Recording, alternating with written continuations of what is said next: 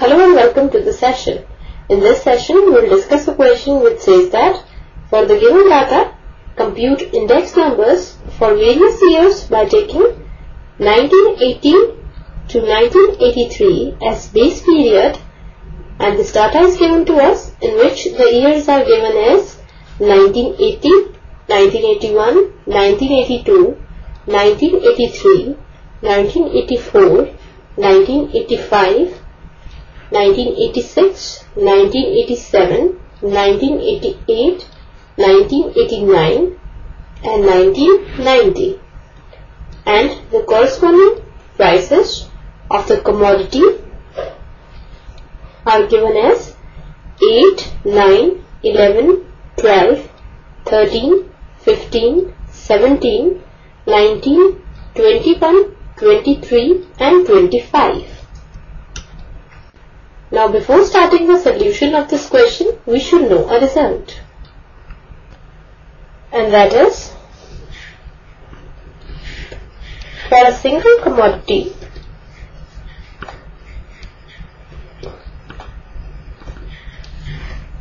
the index number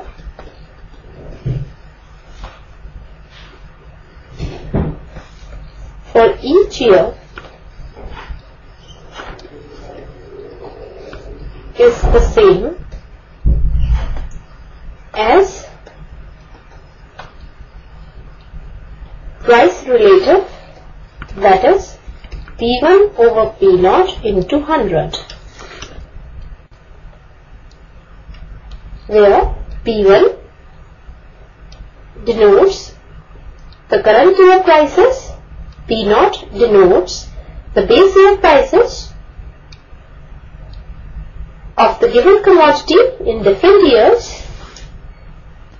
Now this result will work out as a key idea for solving out this question.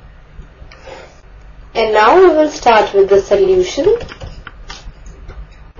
Now here, for the given data, we have to compute the index numbers for various years by taking 1980 to 1983 as the base period. Now here, the base period is not a single year, but here it is given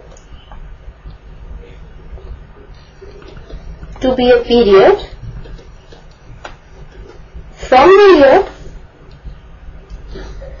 1980 to the year 1983.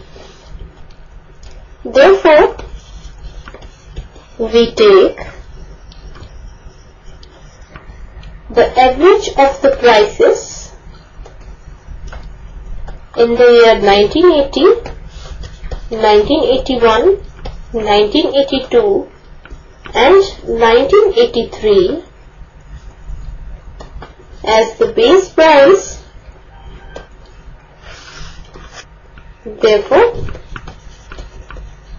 the average is equal to, now for the year 1980 the price is 8, for 1981 it is 9, for 1982 it is 11 and for 1983 it is 12.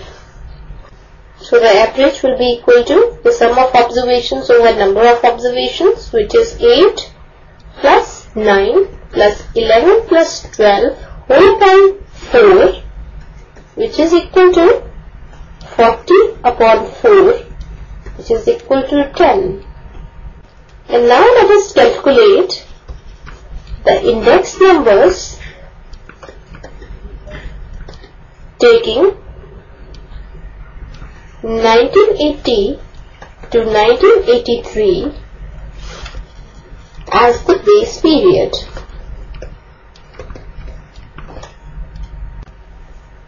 Now here you can see that the price of a single commodity is given for different years, and from the key idea we know that for a single commodity the index number for each year is same as the price relative. So now let us draw a table for the given data to compute index numbers taking 1980 to 1983 as the base period. So we have drawn a table for the given data. In the first column, we have written the years. In the second column, the prices of a commodity in different years. And in the last column, we will find the index numbers which are same as the price relatives P1 over P0 into 100. Now we have calculated the base price is equal to 10, that is P0 is equal to 10. Now the prices of the commodity in different years is denoted by P1. So for the year 1980, the index number will be equal to P1, which is 8 over P0, which is 10 into 100, which is equal to 80. Then for 1981, it will be 9 over 10 into 100, which is equal to 90. Then for the next year, the index number will be equal to 11 over 10 into 100, which is equal to 110. Then for 1983, it will be 12 over 10 into 100, which is equal to 120. For 1984, index number is 13 over 10 into 100, which is equal to 130. Then for 1985, index number is 15 over 10 into 100, which is equal to 150. Then for 1986, it is 17 over 10 into 100, which is equal to 170. Then for next year, it is 19 over 10 into 100, which is equal to 190. Then for 1988, the index number is 21 over 10 into 100, which is equal to 210. Then for 1989, the index number is 23 over 10 into 100, which is equal to 230. And for the year 1990, the index number is 25 over 10 into 100, which is equal to 250. So in this way, we have computed the index numbers for various years by taking 1980 to 1983 as the base period. So this is the solution of the given question, and that's all for this session. Hope you all have enjoyed the session.